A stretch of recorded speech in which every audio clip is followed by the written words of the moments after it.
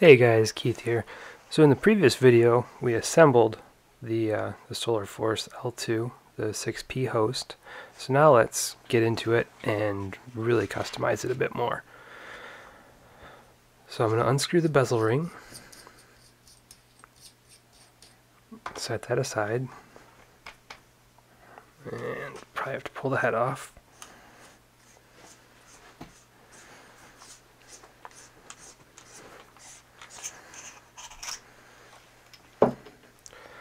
Pop the lens out and the retaining O-ring.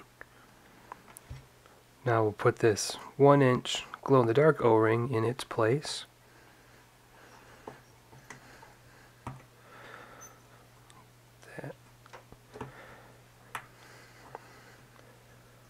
Okay, and since this O-ring is slightly larger in size than the retaining O-ring that came with it, we'll put this 3/4 inch O-ring around the bezel, just like that. Now the lens, if it were glass, we could apply a glass etcher to it, but since it's just plastic, we have to do something a little more fancy. What we're going to end up doing is making this a diffusion lens, so that we have a nice even flood. To do that, I'm going to start with 400 grit wet dry paper and just pick a side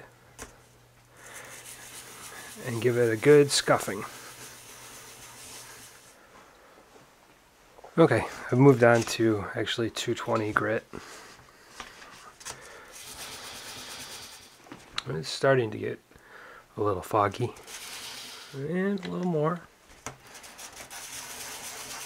You can really see it around the edges of the glass, not so much in the center. So we'll keep on working.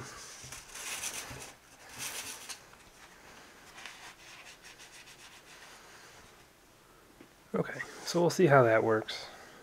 Drop the lens in and thread the bezel back on.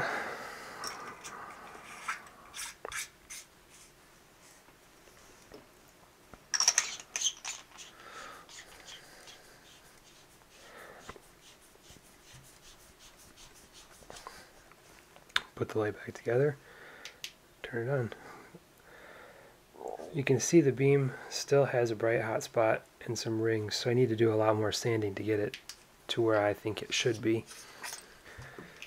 That just takes time. So I'm going to grab another piece of 220 grit paper and come back when I get that done. Okay guys, I've completely gone over this piece of 220, and the lens is now not opaque but pretty well translucent. Put that back together, put the bezel ring back on.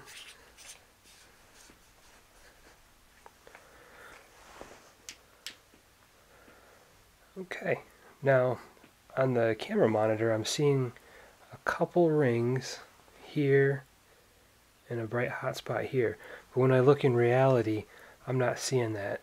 This light is nice and evenly diffused. There is obviously a little brighter in the center, but it spreads pretty nicely.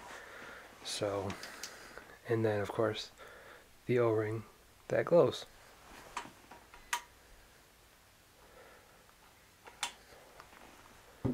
Well, there you go. That was a quick and easy mod to take your light and make it a more diffused floodlight.